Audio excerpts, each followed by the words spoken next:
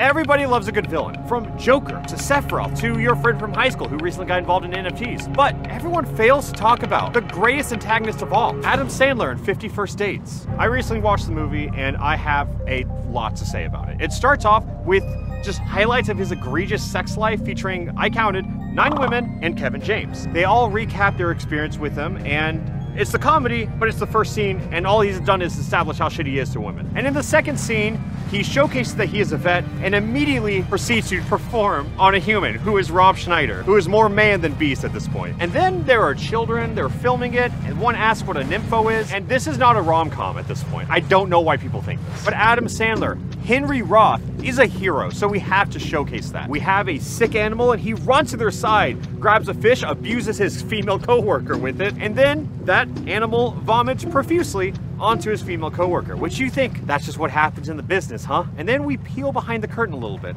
and Adam Sandler prepped that animal. He poisoned this animal so they would vomit on this coworker of his because she apparently stole his sandwich. That is not a joke.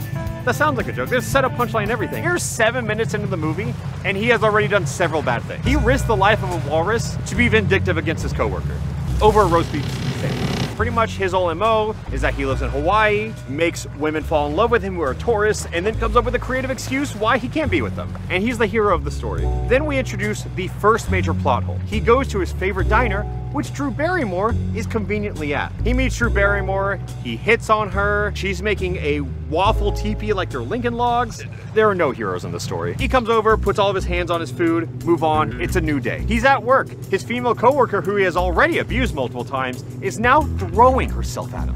Don't know why, but when she makes an offer to strip down and give him the what's what, he says, I'm not into guys. But Kevin James seems to differ. When Adam Sandler walks over and puts all of his hands on her food, she reacts positively, and then he says, sorry, my hands smell like vomit. And she goes, I love that smell. So then Adam Sandler did what any normal guy does in this situation and asked if she wants to smell his hands. So we're just gonna fast forward to the next scene. Now Adam Sandler is golfing with Rob Schneider, who, as a homie, gives him a number of a hot blonde tourist who needs a tour guide. Then he insists that he shows her the Waikiki sneaky between the cheekies, as if to say, you haven't experienced Hawaii until you've had anal sex. Hard cut. Despite everything he said, he still goes on a date. He's essentially like at the Rainforest Cafe. The girl downs a fishbowl margarita, and against her will, he insists she orders another one. In this moment, he realizes that he doesn't want to sleep with a nameless bimbo. He doesn't want to sleep with any random women, so he admits to what he's been doing the whole time. Sleeps with constant amounts of women by giving them copious amounts of fake alcohol in order to make them feel drunk as a placebo effect. He sugar pills them while still retaining consent from these drunk women. He admits to it, yet somehow shows zero guilt. And as he gets up to leave, he calls his coworker a man and insults the woman. You're too drunk to notice, remember? Hard cut, new day. We learn the truth about Drew Barrymore. She has amnesia, and Adam Sandler is a pervert. She's finally figuring it out. So now his goal shifts from a second date to 50 first dates. We learn about her traumatic pineapple-related experience and how she got a concussion, and now every day is the same day. Adam Sandler feels lied to after learning the truth, and he responds and says, this is something I would make up to tell a crazy woman, which just, it's so telling. This is the character we're supposed to cheer for. We get to learn more about her personal life. Her dad makes sure she lives the same day every day, and her brother helps, and she repaints the entire garage. They watch the same football game, they watch the same movie, and this life sounds like hell. I mean, at this point, I would just toss her a bad day every now and then. How is she gonna remember? Personally, I think they overcomplicate this process by far. If I was stuck with the amnesia-ridden daughter... Actually, I'm not finishing that sentence. It's a new day, we're at the diner again. Adam Sandler, the love interest of the story, makes a bet with the chef that he can make her fall in love with him again for $20. That's what this means to him. Naturally, he tries the same thing as last time, doesn't work. So they do double or nothing, and it doesn't work. The movie opened with just how awful he was to women, and now it's trying to show how romantic he is, but I think all this proves that shitty men just love a challenge. He puts water in his eyes, pretends to cry, and then fakes being illiterate for her to talk to him. And it works. It's a little pathetic, but it works. And by this, I mean emotional manipulation. So pretty much despite coming clean to that one blonde girl about all of his tricks and everything, he's just proved that he's learned nothing so far. Yes, she has amnesia, but no, she's not stupid. She sees through this, she roasts him, and then he goes to her house, which I don't know how he figured that one out, but her dad pretty much says, hey, we see what you're doing. Don't. Just promise you're not gonna mess with what we got going. You're never gonna see her again. He may have accepted that he won't go to the diner again, but he didn't say that he wasn't gonna stalk her. She takes the same trip every single day. He knows her entire routing. So naturally, he starts pulling out major shenanigans and just pretends to be in a broken down car and needs assistance, which it's like, doesn't he have a job?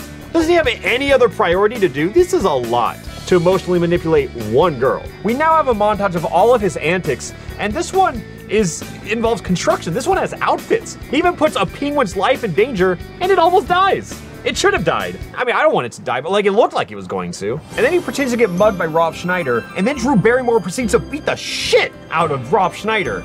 Like a lot. And he doesn't care, because in his mind, this is a win. Drew Barrymore fell for it. And now it's like day 6 of bullshit, and he's roped up in the back of his car, which he just did half the work for someone very opportunistic. And then her dad drives by, and you know where this is going. He actually kind of likes Adam Sandler now. He realizes that all the days she meets him, she sings, and it's a little pitchy. Every kiss was no! It's a new day, he's hitting on her, and he strikes out. She pulls a fake boyfriend story, and then Adam Sandler decides to push. What's his name? How long have you guys been dating? What do you know about? But before he can be put on a list, she rushes outside because her car got a ticket. Her plates are expired, and somehow that is the climax of the film. Given the whole amnesia thing, obviously she hasn't renewed her plates or anything, and then it all spirals downhill from there. The dad and brother feel like they've lost. They reveal everything to her, and this moment is very vulnerable for the whole family. And it just feels so dramatic, but in reality, she's just gonna forget tomorrow. Drew Barrymore wants to get confirmation from the hospital, and somehow Adam Sandler slides in and goes with them. They're all having very emotional talks about what they've been through in the past year, and then Adam Sandler just sneaks in that he wants to have sex with her. They make it to the doctors and get confirmation. It is permanent, and then they say, nah, it could be worse, and introduce her to 10-Second Tom. Was in an accident? That's terrible. Don't worry, you'll totally get over it in about 3 seconds. Get over it? I mean, what happened? Did I get shot in the brain? Hi, I'm Tom. This film's fucked. Her dad apparently likes Adam Sandler now, and he kind of mentions that he has big plans on leaving one day, and they're unsure about how it's going to impact Drew Barrymore, and then he reads her medical records. No, he's just stealing them, okay. It's a new day. He has a VHS tape in hand and a plan, and he wakes her up as a stranger and reintroduces her to the whole world. After catching her up on everything, he now has to focus on himself, and Rob Schneider is supposed to be funny, but is very horny and sexual in this. Oh, come on, stop with the licking, you're making me sick. She laughs, but when you really think about the situation, why would she? And then they remind her that her mom's dead. Your mother and I were best friends.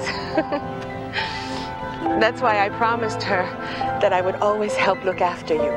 And after that, she has probably the most normal day she's had in like a year. She catches up with all of her friends, introduces them to Adam Sandler, and then they have a nice walk on the beach where she asks if he loves her. Which, bitch, it's been like a week for him. But he says yes, and then they go on a montage showing 50 first kisses. But before that, we stop at the 23rd where he tries to cop a feel. But when she notices that he's going for a feel ski, he says, and I quote, "This is like the 23rd time we've made out already, and they're getting blue." So he's pressuring her into sex now. It's her first time, but his 23rd. So he says, and again I quote, "Let's average it out." And it's like the 12th date, and I am entitled to unlimited boob action. So then he takes her to the aquarium where he works at and asks the walruses if they should have sex. Like, and this is another use of him using the walruses for personal gain. And then on the 23rd date, they have sex with the dolphins watching. Fast forward a few minutes, which is a plot point, and Adam Sandler is playing some post-coitus guitar. Apparently he wrote a song about her traumatic brain injury and her fat ass. Got a nice capucine. And they say romance is dead. They have a nice night, they fall asleep together, and for her, that's probably the scariest thing that can happen. It is the same thing as you waking up next to Adam Sandler tomorrow morning, and him trying to explain why. No, don't you remember me a little? She kicks his ass, the doctor comes over, and Adam Sandler insists that she's made progress even though medically she can't. And Drew Barrymore's character at this point has written a diary every single day just to jog her to remind herself what's happened every single day since the injury. So she kind of realizes that she's inconveniencing Adam Sandler's journey and all of his days by just existing, so she makes a note to break up with him. And this is sad, you know? Like, this is the low point of the movie, but I understand where she's coming from. And then Adam Sandler just kind of sits back and goes, "You think you can stop me?" Which is terrifying. It's at this point where I question how the fuck this is a rom-com. So despite being a dick about it all, he kindly rewrites her entire journal for her and removes him from every single detail. And if this was a normal relationship, it would probably end here. But given that it is actually a rom-com, they kiss in the rain. And then she forgets everything. It's a new day, and we're officially back to the start. Given her daily brainwash, it's really as if nothing's happened at all. We watch a sad montage about how different all their lives are now, and Adam Sandler decides to go set sail and hang out with walruses or something. But before he does that, Drew Barrymore's character, who's Lucy, I haven't mentioned that yet, her dad comes out and says, "Yeah, she's in a mental institute now. Good luck on the boat." Hard cut, he's on the boat, and screaming the Beach Boys. And then goes against Lucy's wishes and crashes the mental institute. She's teaching an art class, and he has to be there. It's the perfect romantic moment. He comes to her at her moment of, well, not so much need, but he just says, "Do you remember me?" And she says no, which makes sense because she, you know. But because this is a rom-com, she reveals that despite her brain not working, for some reason it is a little bit, and she has all these paintings of him. And they kiss, and then they get married. And I think it's hilarious that all the producers had to get so much art commission of none other than Adam Sandler. And as you'd expect, given the climax of the story, after they kiss, it hard cuts and she's trapped on a boat in Alaska with the VHS tape, which is probably the most terrifying. Like, this is no different than you waking up with this same information. So she's watching the VHS tape. They're married. She was pregnant. They have a kid now. And, best of all, she's trapped in Alaska. This is the end of the film. She could have been trapped anywhere, but she is now trapped in the one place she can't escape. Not just a boat, but a boat in Alaska. And if that wasn't enough, my theory of this whole movie being a sadistic twist of kidnapping an adult woman, it's just confirmed with the credit song being the Police's "Every Breath You Take." So the lyrics that say, "Every breath you take, every move you make, every bond you break, every step you take, I'll be watching you." This is a horror film. Wait.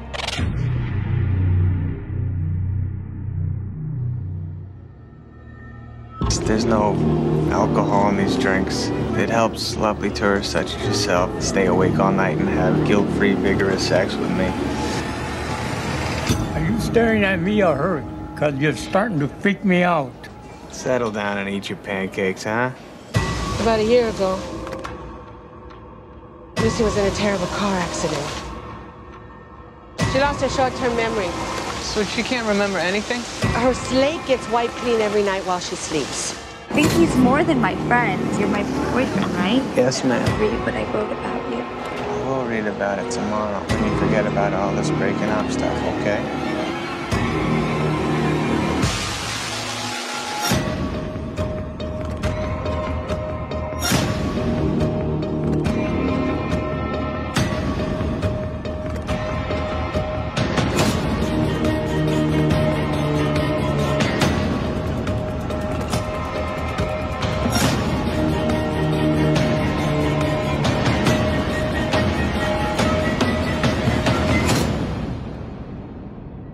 I really had to do this on a boat, huh?